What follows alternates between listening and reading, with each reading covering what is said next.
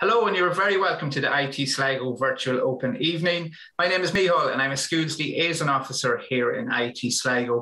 In this panel talk, we're going to concentrate on fine art, performing arts, and writing and literature. And to help me do that, I've got three wonderful guests here. So we'll be talking to these in turn, and first up will be Una Mannion, who's a lecturer on our Writing and Literature programme. We'll then talk to Nicole Dolan, who is a graduate of our Fine Art degree. And finally, we'll talk to the well-travelled Darren McGranahan, who is a graduate of our Performing Arts degree. Una, Nicole and Darren, you're all very, very welcome. Now, first of all, just to point out to everybody, before we go into the specific talks, that we do have a brand new €17 million building in IT Sligo, and this is across our Yates Academy of Arts, Design and Architecture. So anyone who studies these three programmes we'll talk about today, or anyone who studies architecture, interior architecture and design, or creative design will have access to this wonderful facility. So you'll spend most, if not all of your time in this amazing new €17 million building, which will have a big performance studio, with retractable seating, individual performance spaces, really importantly across the creative disciplines, individual studio spaces as well. I'm sure the guys will testify to that one. Just to point that out, it's already half open. Second half is expected to open at the end of this year. But without further ado, we'll crack on with our speakers. And first up is Una Mannion in our hot seat. Una, you're very welcome. So in terms of writing and literature, Una, what forms of writing and literature do students study?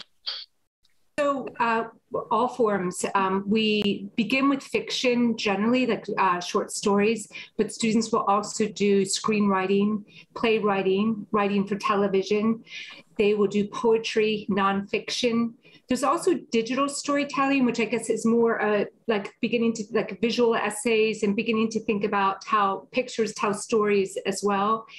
So there's a whole digital storytelling thread all the way through. Writing for radio, so students do podcasts and do workshops with radio producers, as well as doing workshops with editors, etc. So yeah, all kinds of writing, as well as academic writing. Brilliant. Everything. It sounds like everything's covered there. And I've heard students before talk about the creative and the immersiveness. As a writing and literature lecturer, I hope I'm saying that right, but the immersiveness of this program. So how are modules taught in that kind of creative, immersive setting? Yeah, so we would really value that idea of like the workshop or studio. And you were just talking about the new build, and I just want to say that writing and literature students will also have studio space. So all the students, which is so important because it's very hard to go write in the library. So to have a space where that's your space that you go and you write every day and kind of arrive at the desk to write we're really excited about the new build. And it kind of really feeds into like the workshop environment of the classroom, because classes are really writing classes. We might give a demonstration or look at other practices or the genre itself, but so much of the class is workshopping student writing. And it's underpinned by a philosophy that students learn most when they're giving feedback to other students about their writing. They learn most about their own writing. And so it's a collaborative space. And really, it's great. This year when I was teaching writing, sometimes before we got into the workshop, I realized they'd all already shared. Like before we even got there, they're already excited and sharing their stories before the workshop. Brilliant. And just on workshops, I suppose, there's workshops from industry as well, of course, in guest lecturers or guest speakers. And what I find really important is the fact that graduates will have a portfolio of work when they graduate. Yeah, so I guess one of the things that we've tried to do is really getting students to think about themselves as writers, and inviting people from the industry and asking students to step into the fray to a certain extent. COVID has prevented us from doing the literary festivals that we did in the first 2 years. We went to festivals, we went to everything and did like full weekend work. Students might do like 10 workshops from Friday to Sunday, but we've brought writers all the way through. So even like students who are doing contemporary Irish literature, and maybe they're studying Claire Keegan and Mike McCormick, we run an event with Sligo Central Library called The Word, and those writers come and our students ask them questions and there's a dialogue. We bring editors. we bring writers, producers, literary agents to the third year group. So every week they have a guest speaker who's from the writing industry, and it's a small group, and that visitor is there and talking to them or doing a workshop with them, and it's been really positive in helping students, I think, begin to think about how they see themselves in terms of their career. Really important, as you say, and yeah, some great experts, I suppose, coming in there by the science of it. And in terms of work placement, students can also go on a work placement. Any of these or types of work placement students have gone on? So yeah, so for instance, some students have worked with like marketing, so Story Lab, which does all kinds of writing, but like we've had some students do work placements with so marketing companies like Story Lab that write content.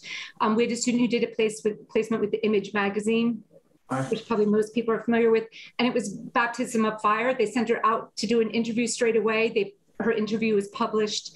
Students have done work placements with producers with in publishing houses. Kids Own, which is a publishing house based here in Sligo, a few have done placements with them. So it's a really broad range.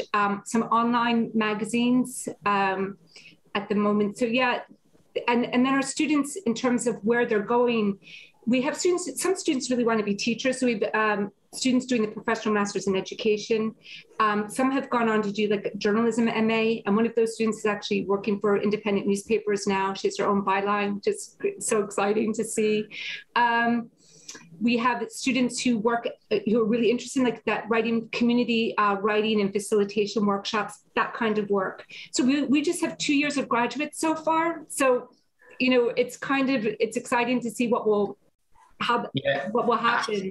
Absolutely. It sounds impressive just even listening to that, to hear about journalism, all the different areas students can go into. I was going to ask you about that, but I'm glad you mentioned the likes of the PME, where they can go on to become a teacher and so on. So there's a huge, as you say, a huge amount of career opportunities and further study opportunities, for students. Yeah, I can't think of any industry that doesn't value storytelling and writing, any industry, so we need to be able to tell the stories about what we offer, what we do, or our practice.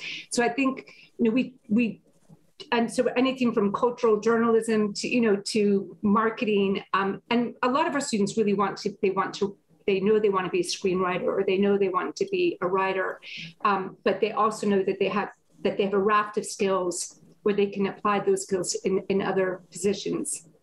And of course, with this program, the beauty of it is, of course, SG249 is our full-time on-campus program, but we also offer a fully online program, Una, which is, of course, SG254. How does that work for students interested? So it's very much like the on-campus group. And it's funny, I had no experience of online teaching until the group started. And it's amazing. I haven't met some of the students yet, but it feels like it's a writing community, and their experience, I think, will be quite similar to the on-campus group. They also attend, so we live stream the Word events where we have the guest speakers coming, the author event, so they can watch that. They're part of it. We all go to it. They also ask questions. They have done some of the interviews with the visiting writer.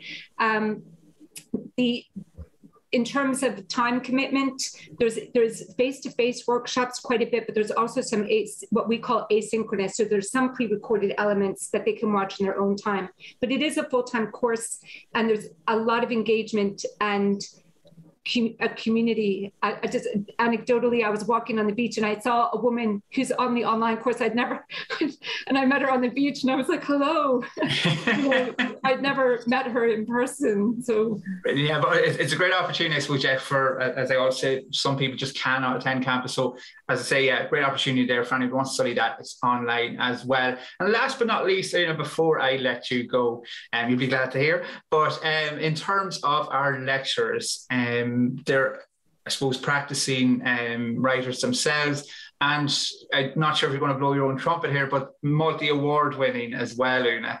Well, so I think one of the brilliant things about our course is that everyone who's teaching on the course is a practitioner, and and is actively publishing. And I actually brought like Alice Lyons, who teaches poetry. This is her debut novel called Una, that was shortlisted for the Kate O'Brien Prize.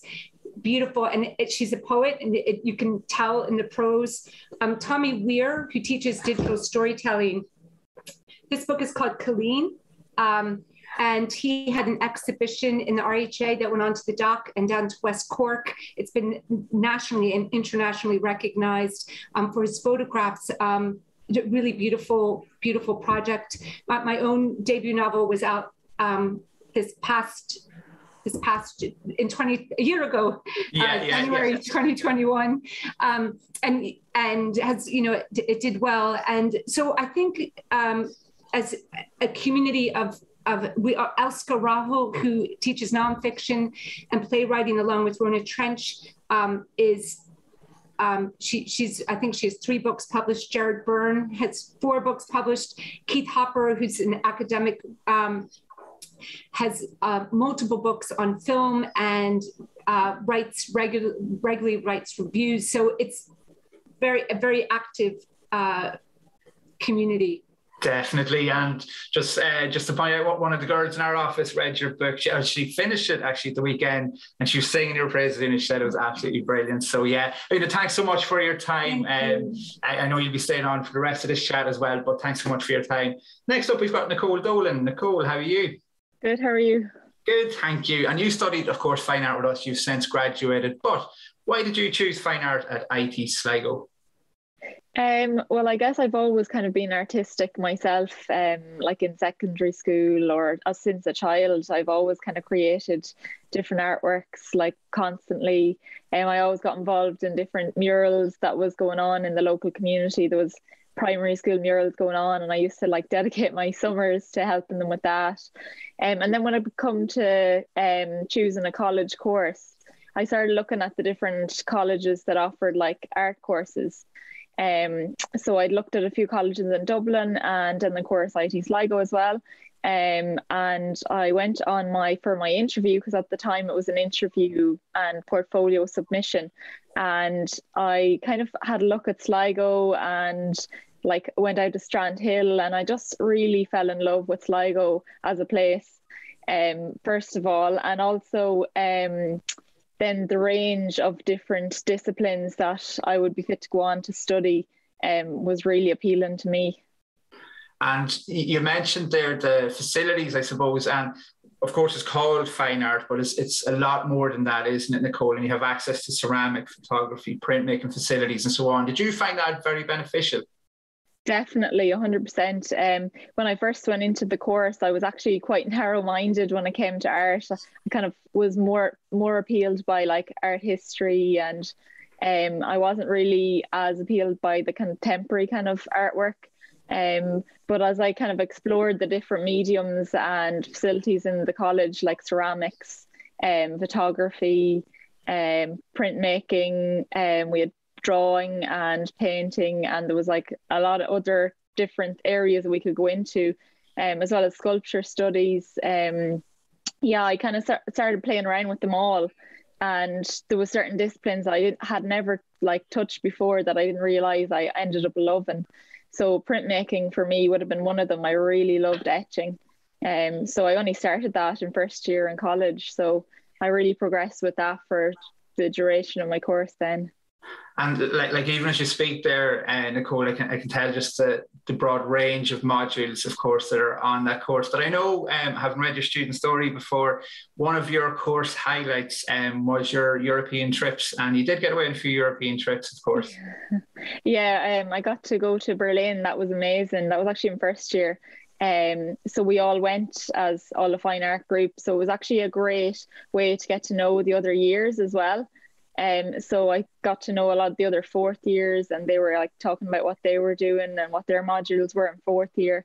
So it really it gave an opportunity to actually get to know the students in the fine art department a bit better, and as well as the lecturers. But yeah, it was brilliant. It was a great trip. Yeah, and I suppose studio space, we mentioned it at the start of this chat, and I have a sister who's an artist in London, and she's always said that studio space is massive. Like, you need your own studio space. And I don't think it was always something she had when she's growing up, but she does now, thankfully. But in terms of IT Sligo, having your own studio space, Nicole, and I suppose the smaller class sizes and the supports of our lecturers, that must be a massive help. Definitely. Like Sligo, compared to some of the other art colleges, had such a range of space, like, and different facilities. Like the studio space for me was actually one of the things that I really appealed to me when I was looking at the course. So it was like a dream studio space, especially in fourth year for me there. I was making paintings 5 foot by 6 foot. So I don't think nearly any other college would have the space to let me create that size of work.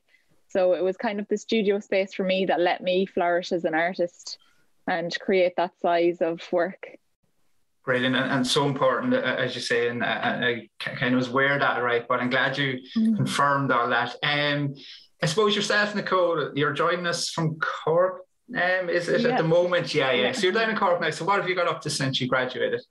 Well, since I graduated, I actually applied when I was still in my fourth year for a professional Masters of Education in Art and Design here in UCC and MTU.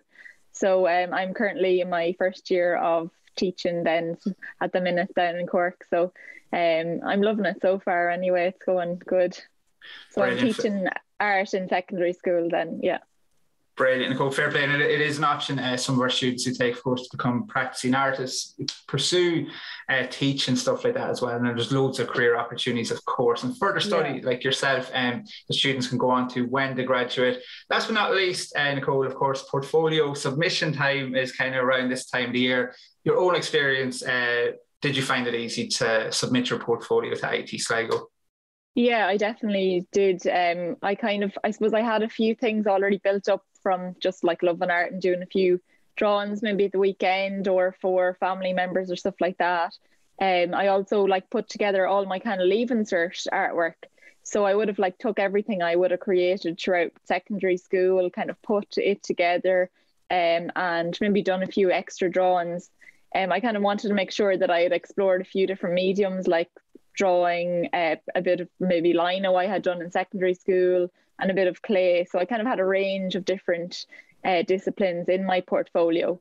But definitely, it's a definitely easy process. It's just about compiling all your work and kind of being driven to kind of create work and being enthusiastic then for the portfolio. Excellent. And I suppose anyone that is interested, of course, in applying to fine art and has any questions on their portfolio, of course, you can always contact us and just go to itsligo.ie/CAO and we'll be able to help you out and put you in touch with our fine art lecturers. Nicole, thanks so much for your time. Thank you. Thank you. Last but certainly not least, Darren McGranahan. And Darren, thank you so much for joining us. And you're joining us from London, as far as I know. And we'll get back to why you're joining us from London and where your travels have brought you, because I'm hugely jealous of everywhere you've been, Darren. But to start off, in our performing arts degree, of course, it's a core first year or a common sort of a first year. And that was really important to you because I suppose you initially came to us to study a different stream rather than the one you ended up in. Yeah, I thought I wanted to be an actor. And another thing, because you don't have a portfolio or anything for the performing arts course, I actually chose the course on a whim on the night before the CAO deadline. So I think I had Spanish and business down or something before that, and then I just decided for no reason to change to performing arts. And then I thought I wanted to be an actor, and then I ended up loving the design module. So that's kind of what I stuck at. Yeah, and to be fair, knowing, and we'll get on to this in a few minutes, knowing what you've achieved since, Darren, I think you've definitely made a very wise choice there. Now, in terms of the mix of academic and practical learning, did you enjoy that? Because there is, of course, a lot of practical in this program as well. Yeah, I think it's something you kind of realize later was a great thing, because at the time you're like, why are we learning about postmodernism? And then kind of when you're out on your own and you're designing things and you can kind of see these different elements from postmodernism or something like that, where you're like, oh, that actually makes sense in this kind of instance, and then you get inspiration from it. So it's kind of a good way to get inspiration from a lot of different backgrounds that you probably wouldn't be exposed to.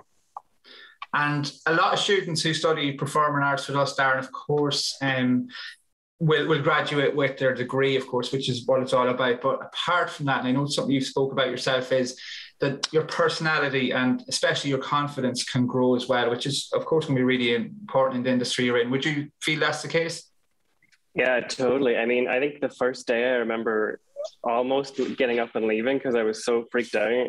I think it was my first ever like group activity. And so then you're kind of thrown in with 24 new people. And then suddenly you're like on the ground doing like acting exercises and like collaborating. And so it kind of prepares you for the world of work and also just giving presentations. Yeah, really good that way. And yourself, Darren, you spent time in the Abbey Theatre, didn't you, in Dublin? Yeah. Can you tell us a bit about that? Yeah, so I did that during semester 6, which is the module where you kind of get to, it's kind of like a free play semester. And so I, of course, thought if I want to work in theatre, I should try and see what it's like to work in a theatre. So I put together a portfolio and that met Niamh Lunny, who was the head of costume at the time, and interviewed with her. And so then I was supposed to go for 2 weeks, but I ended up being there for like 6 or something, working on Alice in Funderland, which was a kind of a drag version of Alice in Wonderland. Yeah, class. But some experience, I'm sure, Darren. And yeah.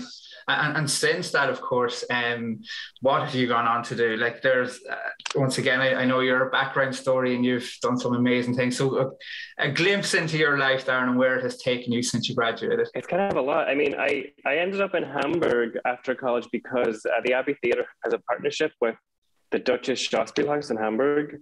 So I actually decided to go there for 3 months and be an internship in this kind of insanely huge theatre. And then after that, I moved back to Dublin, did Riverdance. And then I decided to go to New York and do a J1.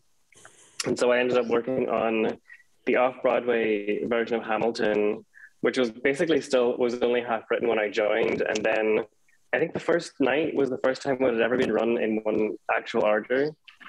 And then I somehow managed to get onto Orange is the New Black, some other TV stuff, and then moved to Belfast when I had to leave America. I worked on Double Murders and Krypton, and then I got bored of Belfast and then moved to Berlin. And since then I've done The Queen's Gambit there, and then I just finished John Wick before I came to London. And in London I'm working on like the movie version of Luther. Amazing, Darren. Just even some of the things you said there, like just The Queen's Gambit. I think the start was in lockdown last year. I think it was. I just remember Queen's Gambit was the thing at that. Like Orange is the New Black. I remember watching all that. Like it's hugely impressive. What you've done. Like honestly. I kind of have a habit of just deciding to move somewhere and then like finding a job later. And so I think when you kind of have like a theatre film background, if you move to a large city, you can kind of, I don't know, just turn up and see what happens. Yeah, no, it's brilliant. I like hard work too, Darren. Like you're obviously a hard worker, and something you did mention before was just taking opportunities, and you seem to be living by that. Yeah, I remember Tommy Weir, who Una mentioned before, I think it was like one of the last weeks of our degree, and he just told us to say yes. His advice was just say yes to everything, and worst comes to the worst, like you've done it, you've tried it.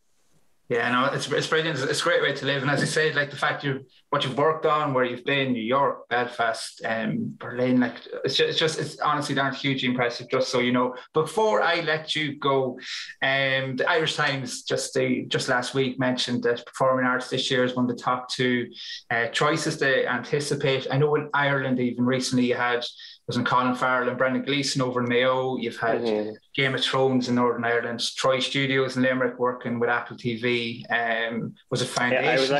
I was actually there for a week before the pandemic ruined it for me. I should have guessed you were there. But there you go. That's limit. But it's big industry worldwide. And it's big in Ireland. I did read something that COVID, once again, Netflix and Disney Plus, stuff like that. I know us as consumers, I'm always looking for new TV, but there is huge employment there and there's huge opportunities there, Darren, isn't there?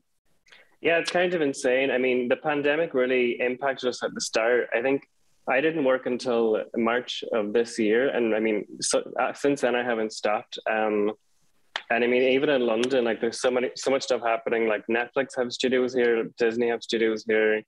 I think all of the studios being bought out, and even Shepperton, where I'm now, is being expanded by like 20% or something. Amazing. Yes. So there is huge employment there. As I say, I know myself, I'm just rinsing through series after series of stuff, always looking for stuff. Darren, we'll stay on after, and myself, Una and Nicole can ask you some insider gossip and stuff like that. We'll not record it now, so but Darren as well, thank you so much. And Darren, Nicole, Una, thanks so much for joining us today. Everyone, just to let you know, of course, if you have any questions, you can go back to our landing page or our homepage here for the virtual open evening and ask any questions you might have. Of course, we're always available online to answer your questions. Just go to itsligo.ie/CAO. You can contact us through email, through Messenger, and so on. So you can find all that information there. Thank you very much for joining us. Once again, thanks to Una, Nicole, and Darren. And hopefully we'll see you all very soon. Take care. Thank you.